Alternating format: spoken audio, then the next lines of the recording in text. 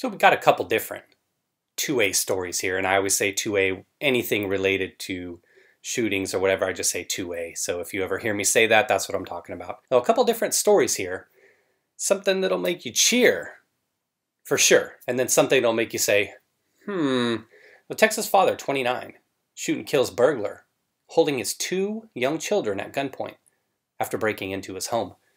Port Arthur police identified the deceased suspect as a loser. The owner of the home fatally gunned down the suspect after he barged into the home with 2 other armed suspects. 3 suspects barged into the home when a woman residing in the home came back to the residence on the 2500 block of 18th Street. Homeowner is said to be a 29-year-old father who was armed with a rifle. Thank goodness. The 2 other suspects left the scene, and police are still searching for the duo. Okay, so they didn't catch the other 2 individuals. Give it time. But thankfully that father had a gun. There's our scumbag right there. No word yet on whether BLM is going to try to burn this person's house down simply for defending his wife and children. The homeowner, an unidentified 29-year-old man, armed himself with a rifle and fired several shots to keep his family safe.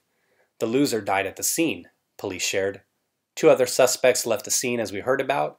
No one else was injured in the home, which is great news. Scumbag there. Comments real quick. Law and Order Texas style, indeed. Give that man a cigar. Career criminal, good riddance. Didn't see any other information in this article about it, so perhaps that individual knows a little bit more about it. But I would be willing to bet, if I had to put a little money in the pot, that this isn't your first crime. That breaking into somebody's house with other individuals who are armed, that isn't your starter crime. You kind of work your way up into that one, right? So from this story, definitely glad the homeowner had the gun, to another story where unfortunately, you'll see. Dine and dash woman, 28, shot teenager dead after he confronted her for not paying the bill at restaurant in Colorado. It says here, dine and dash woman shot a teenager dead. So from what we know now, we have a dead teenager. She apparently seems to be the one who didn't pay the bill. So a woman, 28, packing heat. I don't know. Well, it's kind of odd, right? We'll work through it. Rudy Arguello was shot at a restaurant parking lot in Aurora, Colorado, Tuesday. He was rushed to a local hospital where he was pronounced dead. Okay, so he must be the teenager, obviously. The Aurora Police Department identified the shooter as Jacqueline DePaz, who was apprehended during a traffic stop Thursday. Okay, so we got it. Okay, it makes more sense now. It's kind of, I don't know, just statistically it seemed kind of odd to have a female gun down a male like that. It looks like 2 days later, they were able to apprehend her. So Jacqueline is the 28-year-old dine and dasher. Arguello was dining at the Mariscos El Rey 2 restaurant when he came to the aid of a waitress who attempted to stop a party of 8 from fleeing without paying. The group reportedly refused to pay and complained their food was cold.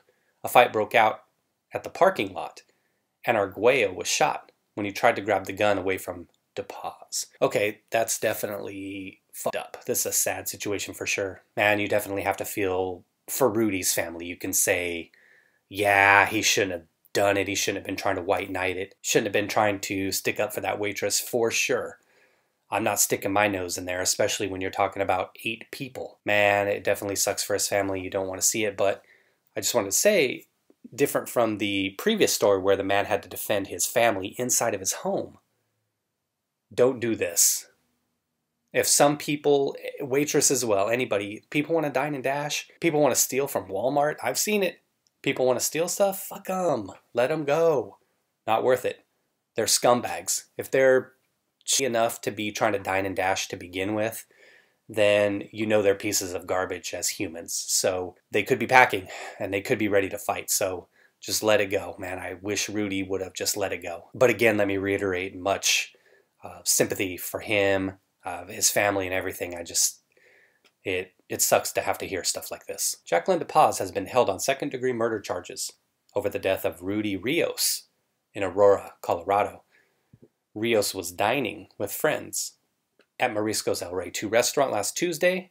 Like we heard about, the argument ensued between 8 diners and a waitress. The group, which included DePaz and several children, allegedly claimed their meal was cold and refused to pay their bill. The upset customers allegedly bolted from the restaurant when the waitress threatened to call the police.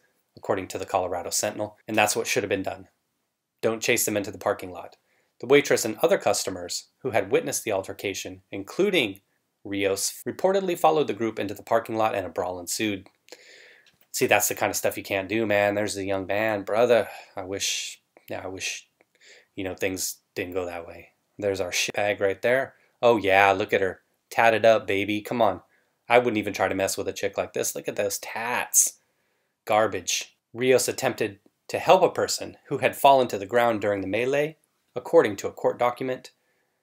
A video of the brawl reviewed by detectives allegedly showed DePaz pointing a gun at the teenager and shouting, "Back the F up, I got a strap now." Authorities say Arguello Rios tried to take the gun from DePaz before she shot him and escaped from the scene in a Mercedes-Benz. Rios was struck on the left side of his chest and was rushed to a local hospital where he died an hour later. They've got a vigil out there for the young man. Damn, Rudy.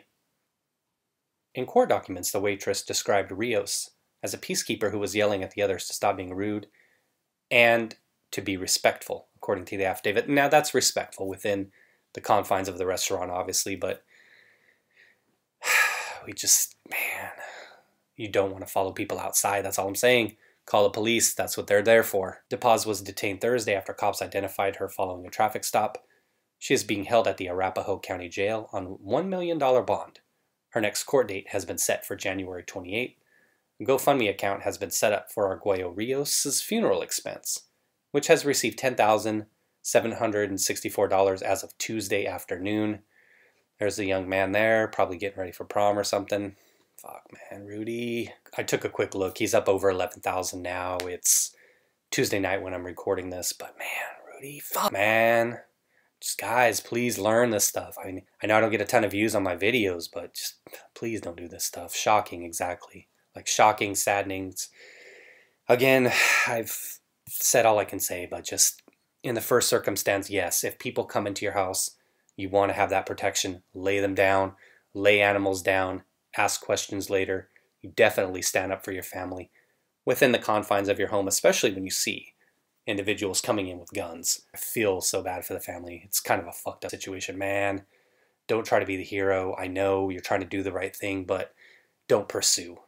That's all I would say. So be well, everybody. Just hear these stories and kind of just put yourself in these situations and do the smart thing. All right, be well, everyone. Got a couple more days till New Year's. And again, another day where people act stupid. So be safe out there if you do go out, everybody. So take care.